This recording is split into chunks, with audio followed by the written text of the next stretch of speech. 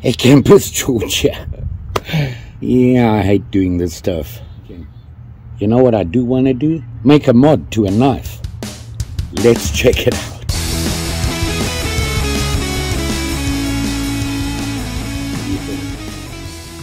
They're gonna work? No? You don't know? We got done with the trailer. I had to replace my connector for the trailer to the truck. Rusty and whatnot. Got that chore out of the way. I hate working on vehicles. I'm not very good at it. Mary doesn't even supervise that well. But we came in here because, yeah, I need to do a mod on a knife thing. Looking at my notes and things and trying to decide what I want to do. My SVORD Peasant Knife, this guy here. I love these knives. So simple, such a easy knife to use, to keep, to maintain. The design is so simple. They just ask to be modified. The handle is made of that polyurethane, I think it is. It is a comfortable handle. I just don't like plastic. I think a knife like this should have a wood handle. And as you know, if you haven't seen it, my Mini, I replaced the handle on it and made a wood handle. I did some other things to it that not many people noticed. I'll show you now what I did. Here is the way the knife should look. Here is my mod. Can you see the difference? Besides the size, one is a Mini and one isn't. Look at there versus there. I changed the pivot point. I just wanted to do that because I wanted it not just to be a different handle, but to look a little different. It's kind of sleekish. And it works. The handle is comfortable. There's no problem there. Everything works the way it should. And I really enjoyed doing it. It was a challenge. I learned a lot. Things like I need more tools. And that's another thing. I don't want to do modifications with all these fancy tools that you can get today, the hand-powered stuff and that. I like doing old school stuff because it's a challenge. You have to learn how to deal with stuff when you don't have everything at your hand. And I just enjoy that sort of thing. I did woodworking at school. I really enjoyed it. And I've learned things over time. Okay, over a long time. And I like to use hand tools. And I actually went out and bought some more hand tools, non-powered. Because I want to do this sort of stuff, projects like this, by hand, because I just think it's a more fun way of doing it. And I get, when I'm done and I look at it, I feel better. I feel like, yeah, look at that. You know, I just enjoy that sort of thing. So, and you can see my hands suffer for it. So, back to this guy. I've decided I want to mod this guy. And the mod would be, obviously, about all you can do with this is change the handle. When I say change the handle, you look at the mods that people have done on them. They've all gone to wood handles. I want to basically do the same thing. And I was looking at what handle can I put on there. Now, as you know, I'm an Opinel fan. I was thinking, I've seen so many mods on Opinels. And I was thinking, oh, I need to look at that. One of the comments that I had on one of my videos, the guy said, you need to look at a number 9. Because I have 8s. All my Opinels are 8s. I thought, okay, let me have a look. I think it's like $1 more. That much bigger, there's quite a difference. When I say a difference, here it is here. It's an Opinel. There you go. This is my oldest Opinel, the carbon bladed one. It's well used. You know, it has that natural patina that happens over time. I've used and abused this. It was an everyday carry for work for me for a long time. It's the same thing. It's just bigger. That's all. And I grabbed it and I thought, wow, look at that. This is a step up. Would this be an EDC for me? No. This would be a great camp knife or whittling knife or something like that. I don't own a puku, I think is a chronic, this type of knife. So I got this guy because I was wondering if I could get rid of the handle and use the Opinel blade to make me a puku knife. So that's another project I think I want to work on. One thing about an Opinel is look at the handle. Look at the shape of the handle. About as basic as you can get. And I got to tell you, one of the most comfortable handles you can find. That's one of the things about an Opinel, is the handle. Here we go. We need to make us a simple, basic, comfortable handle for this guy. And I want to make it like an Opinel. I don't know if it's going to work, and that's what I got to look at. Now, obviously, the first thing when you look at it, this handle is two-sided. You have two separate sides. An Opinel is one piece of wood. Now, don't get me wrong, I don't want to put this on or anything like that. I wanted to keep it as a friction folder, because that's what this is. The SVORD, to make it Opinel-ish handle. Now, it's not going to be this handle. I'm going to start from scratch with my own wood, and it'll probably be walnut, because that's what I have in the shed right now. I've got to do some fiddling to see if it's actually going to work. Mary's in my Smith & Wesson box again, looking to see what's in there. That's what I'm going to do now. So what I did was I just outlined, you can see there, I just made an outline of the 9 and the SVORD. The 9 is almost the same length. Obviously, we don't have that curve. It's going to be straighter. So I want to make a handle based on the Opinel to fit on my SVORD. That's the plan. Let's have at it. So here you can see I've taken the SVORD knife apart. It's just 2 screws and male and female, which hold it together. Very basic. They use these as standoffs to give you the gap between the two handles.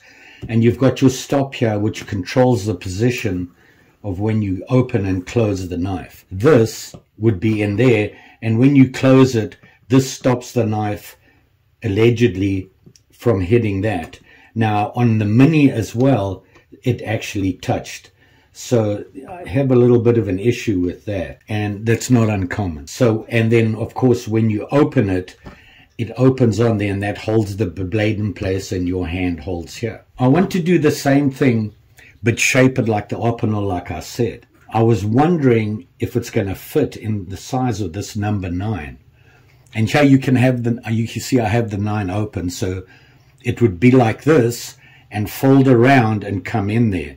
So I'm probably looking at right there, just like that. Can you see what I'm saying? It's actually sitting right in there, and it would swing around like that. So I'm going to have to go with 2 pieces of wood, but I don't want to do that. I want to keep it the same way. So that's what I'm going to do. I'm going to draw an Opinel and mark out where the holes need to be and everything, and the pin and the size that I want on it.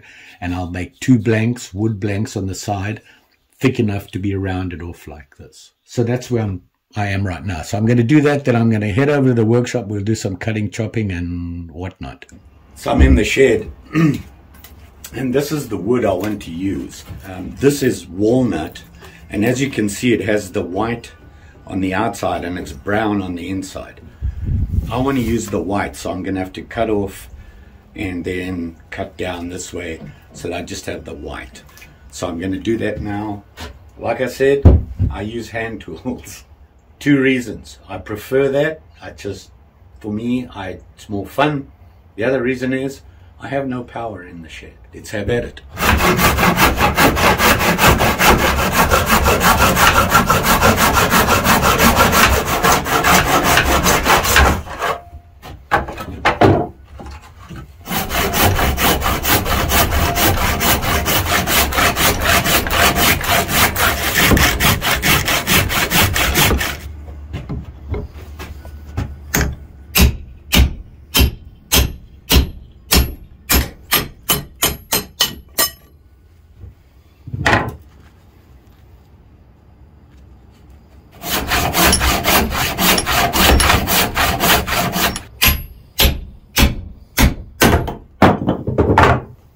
So here you can see I've cut down the wood.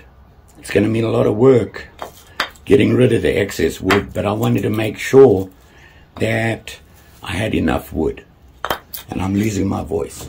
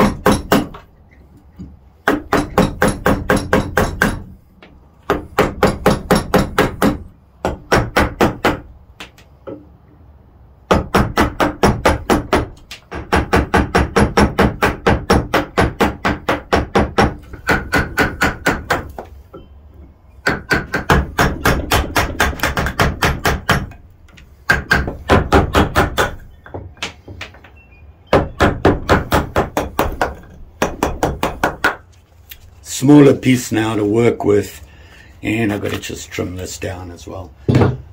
But when we get closer, we'll do that. Now the next one.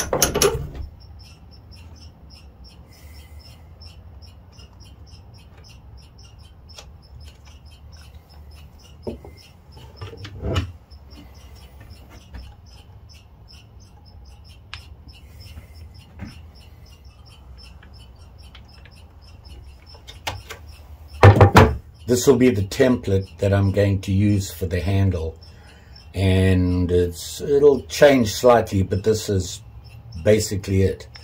I had to do some measurements and everything, and I'll show you that right now. I got a piece of, this is just some plastic. I took the handle, put it down, measured roughly the shape. I took the original scale, put it on here to make sure that it's where I should be. I didn't have to worry about this hole because it doesn't hold anything. The only issue I had to have was where I put the hole. When the blade wraps around, is it going to hit that? Like that. Now, when the blade is open, I need it to sit so that this piece is sticking out slightly. It kind of follows the edge of the handle at the top, but this must stick out. I wanted that to stick out, and there's a reason for that. So now I have the correct position for open.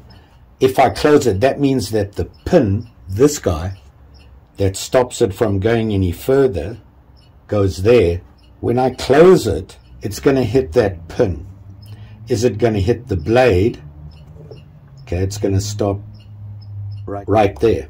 You can see I'm not going to hit the pin. There's quite a distance between there. Plus the tip is under the handle, which is kind of important. You don't want that to be sticking out. So now I have my template. I can draw this out on my blocks of wood that I've prepped here.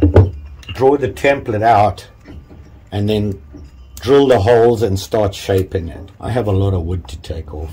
I wasn't paying attention, and I measured the total thickness for each piece. They should be about half as thick, so I'll have to trim those down as well. But I won't bore you with that. We'll get them tripped down, get it all marked out, and then we will start shaping them scales, and hopefully it will work.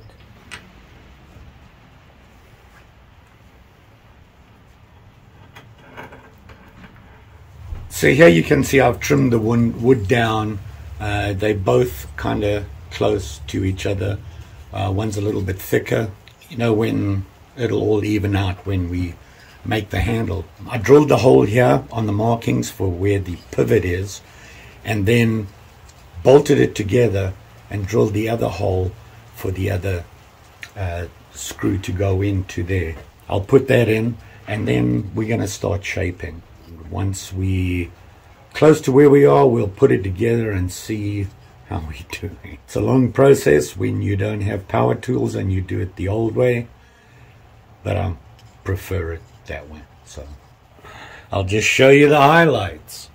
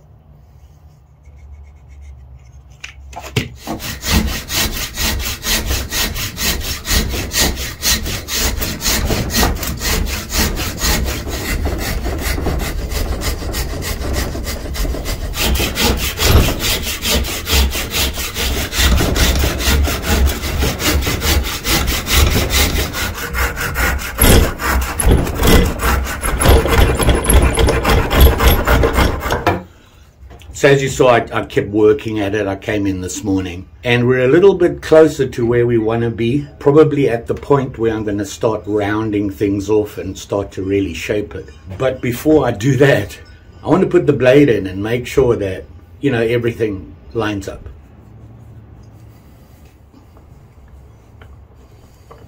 I did remember to smooth these out. I'm sure you saw me do that so that they sit flush. You know, maybe put a liner in there. But I'm not sure if I want to do that. One of the reasons is there's quite a gap between the screws and I'm not sure the liners will sit right.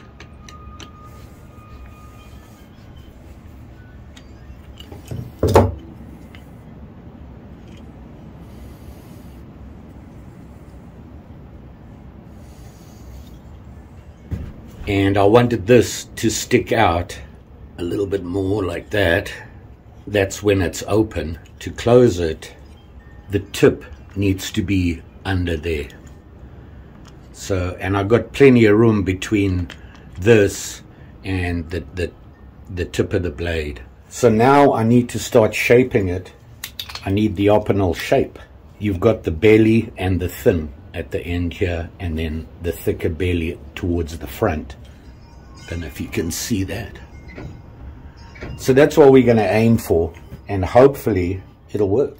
The other thing I want to do is I'm thinking, instead of putting liners here, the problem I have is that this gap here, I don't want to squeeze the wood in like that. So I think once I have this, figure out what this depth is for the blade, to put a pin back there.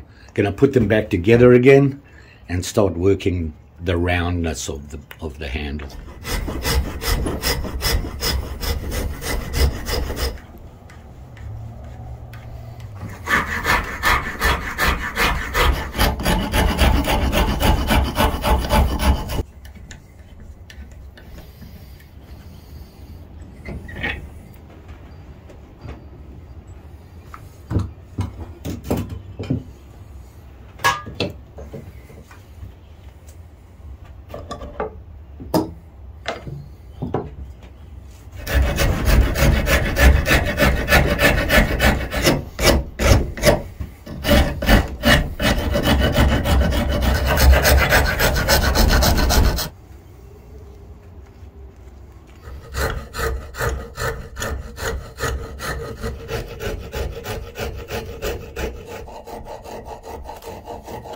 So I've got the basic roughed out shape. Now I'm done with the heavy stuff like the rasp. Now I'm going to start with some heavy sandpaper and starting to get it in the shape that I want.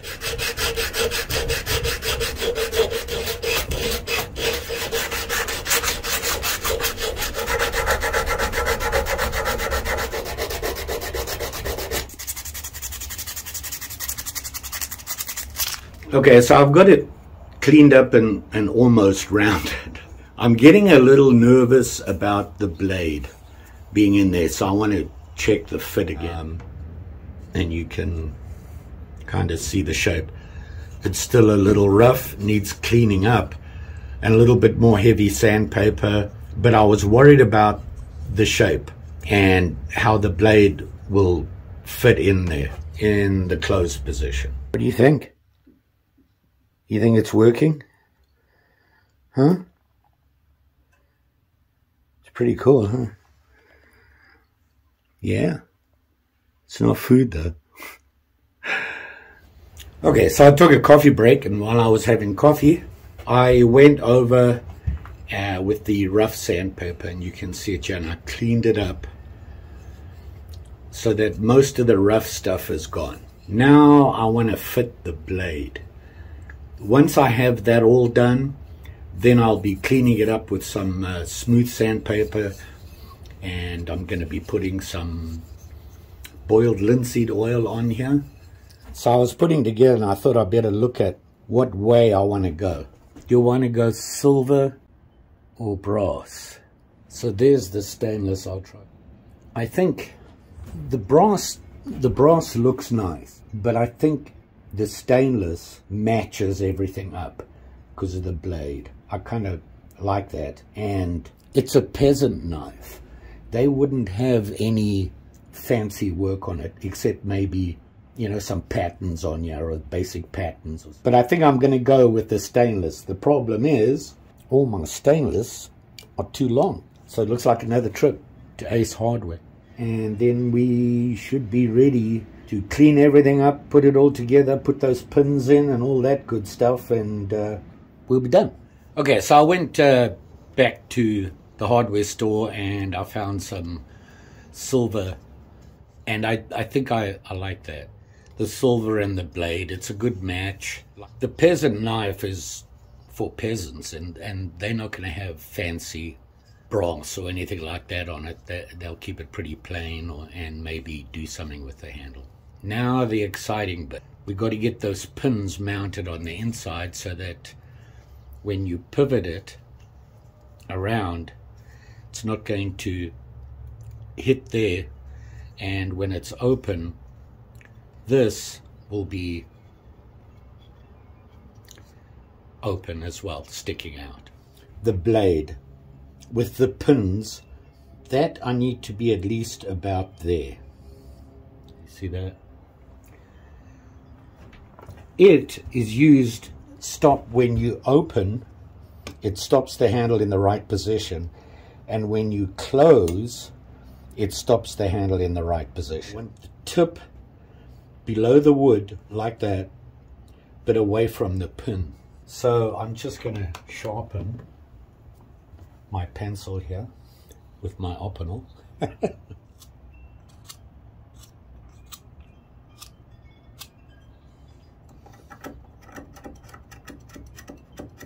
And I want to mark that position. Put the little V there. Now I want to spin it around, and that's where the blade would stop, because the pin is going to be right there.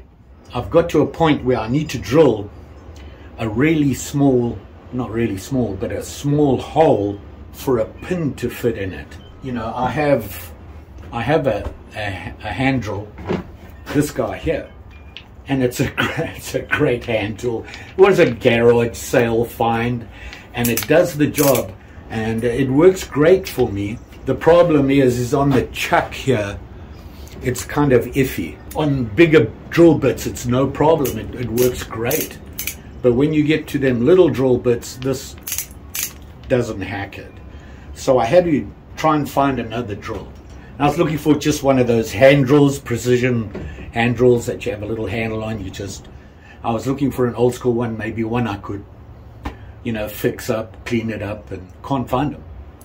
So I went online and I found one that had pretty good reviews. Okay, so I've got my handy dandy little hand tool here, and I drilled a hole right in there. Now the blade, and let's see how we did.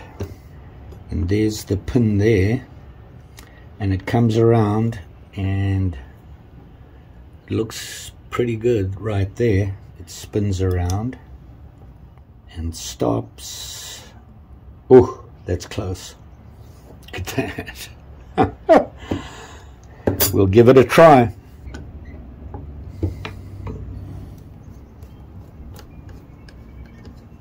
So there we have it stop there, and it swings around and stops.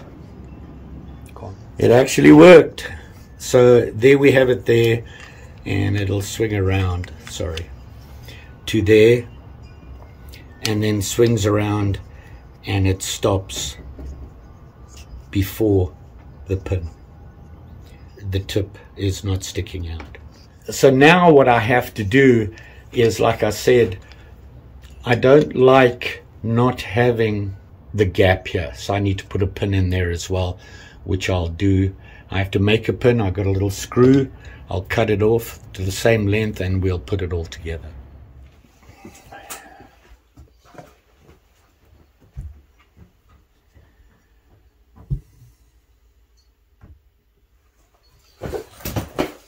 Made it back.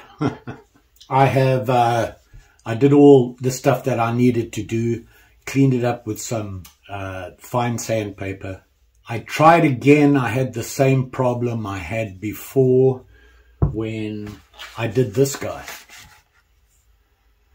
I had problems countersinking. the wood chipped. Well, lo and behold, right there, and right there. So I stopped because I thought it would chip really bad. So I just stopped there. I cleaned it up. I thought about filling the chips. In my mind, this is a peasant knife. It shouldn't be perfect. It should be a handmade, cheap, inexpensive knife. That was the reason I didn't go with the brass. I did like I said I would do, and if you look carefully in there, there is a standoff right there.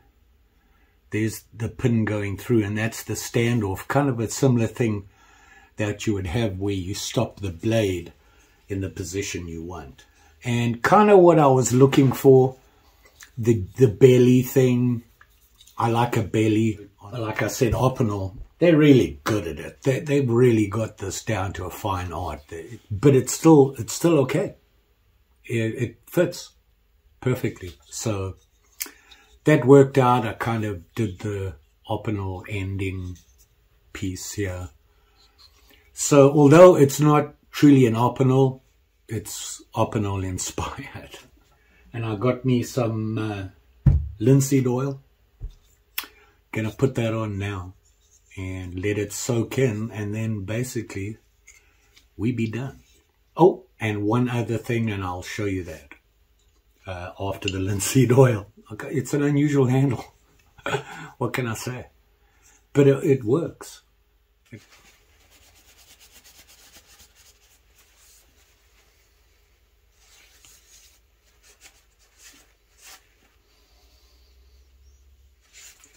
Can't put enough linseed oil on.